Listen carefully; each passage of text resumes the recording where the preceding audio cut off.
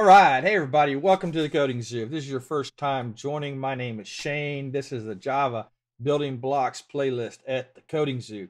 In today's lesson, we are going to continue looking at the Streams API. We're going to cover a little method called AnyMatch. We're going to cover, there's so many methods we're going to cover. We're going to cover today, though, the method AnyMatch. If you're not familiar, hey, stick around. As usual, we're going to jump right in.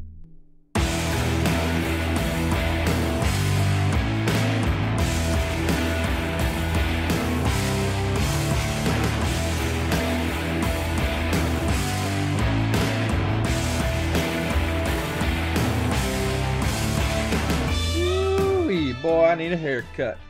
That's my country voice coming out. Oh, hey guys. All right, so let's go ahead and get started. If you are new to the Coding Zoo, please just want to remind you, if you want to see upcoming videos, click the subscribe button below and there's a bell icon. Click that bell icon. Go ahead and do that so you don't forget. It definitely helps out the Coding Zoo. We really appreciate it.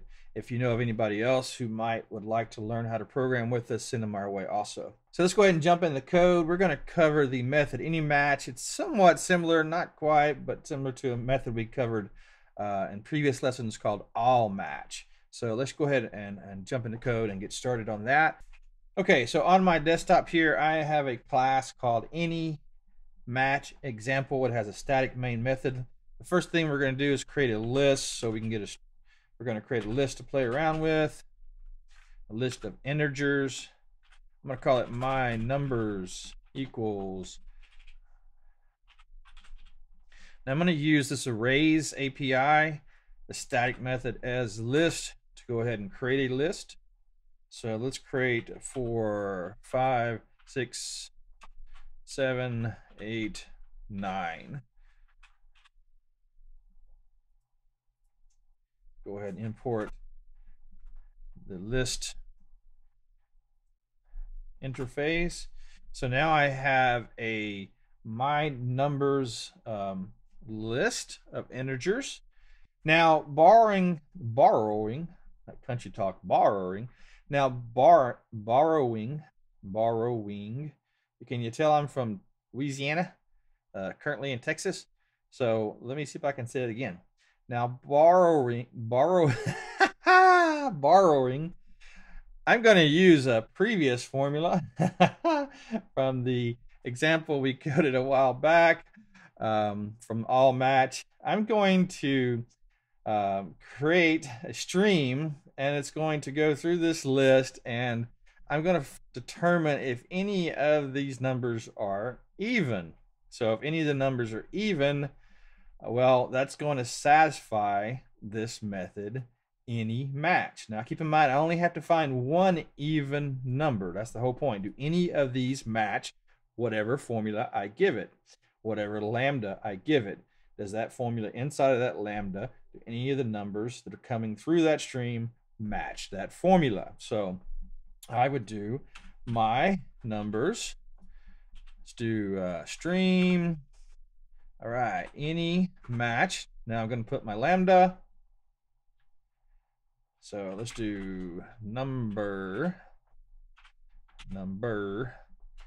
and I'm going to put the formula. So I'm passing in to AnyMatch a lambda expression. Now each number is going to be passed into that lambda as the parameter called number. So number. Now, how do I see if it's odd? Well, if the number passed in with a mod of 2 is equal to 0, then I know it's odd. So what does that mod function do? The mod operator do, rather? Well, the number divided by 2, what's its remainder?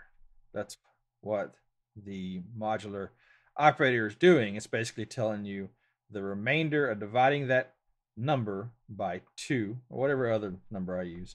So if 4 divided by 2 is equal to 0, I know it's an even number. I think I said odd number before.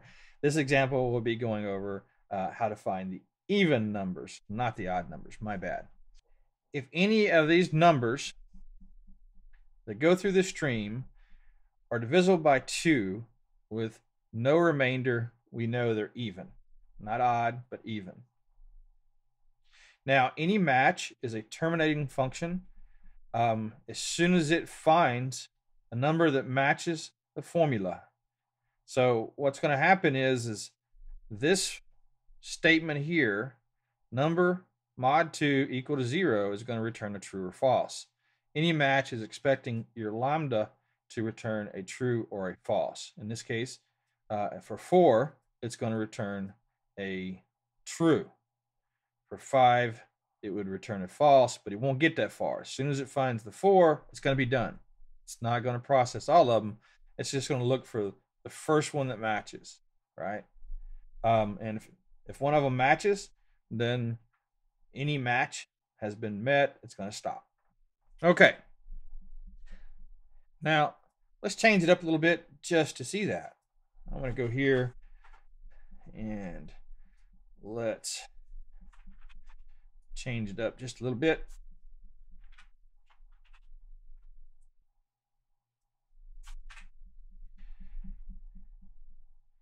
I'm going to return the results.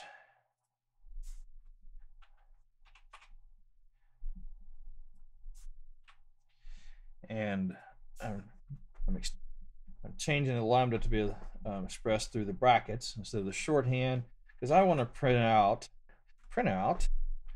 the number that comes in, just so we can see that it stops when it finds the first one. Let's set a variable. How am I going to know if it's true or false if I don't have a variable to put the value in? Duh. Let's call it is any even. Okay.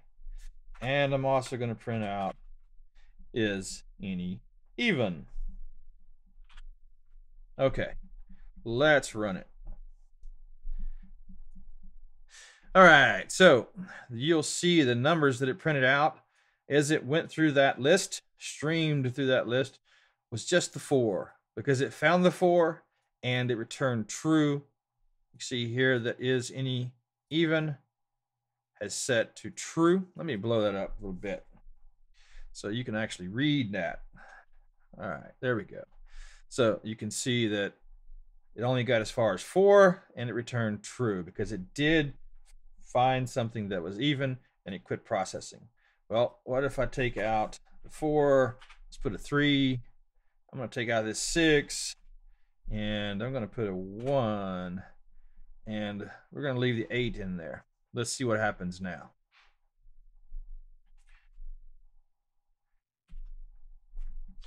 Run it again, and let's blow that back up. All right, so it processed 3, it's not even, kept going. Processed 5, it's not even, it kept going. Processed 1, that returns a false. Processed 7, that returned a false. And then it got to 8. So 8 returned a true, and it found an even one. It did not go to 9. It went ahead and stopped processing there. Pretty neat. All right. So if you want to find something in an array and a list and immediately, or in a collection and immediately stop processing, that is one way of doing it. See if something exists. Let's go ahead and let's leave the 9 and let's go ahead and get rid of this 8. So what should happen? Run it again. Blow it up. We have 3, 5, 1, 7, 9, and it returned false because none of them matched even. So that's it. It's pretty simple. The method is called AnyMatch. Of course, you're processing a stream and you're applying a formula to each entity in that stream. In this case, it's integers. And if that formula returns a true, you found a match, you stop processing. If it returns a false, it keeps going through the stream until it finds a true. If it doesn't find a true, then it returns a false, and you know whatever formula applied to the list that tells you what you're looking for would have told you that, hey, that item you're looking for doesn't exist in the list. So pretty neat. I hope that makes sense. Hey, if you have any questions, leave me a message below and I'll definitely get back to you.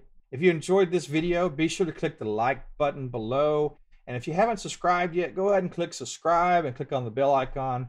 You should see it right below. It'll help us tremendously. We really appreciate it. If you know anybody else who'd like to learn how to program, hey, send them our way. Our goal at Coding Zoo is to help others learn how to program. So that's it for today. Thanks again for joining. I hope that you have a great week, and we'll see you next time. Bye.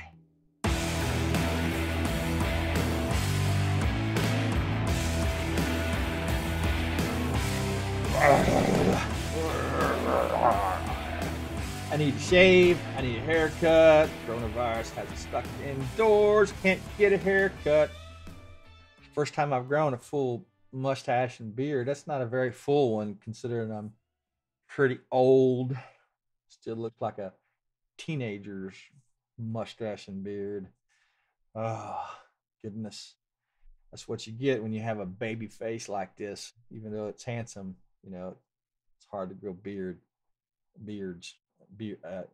beard. You wouldn't have multiple beards. A beard and mustache is what I'm trying to say. Anyway, you get the point. I am bored to death. I'm dying to see sun again. Maybe I should go out and go hiking or something. I don't know. I'm rambling. Okay. Thanks for joining. We'll see you next time.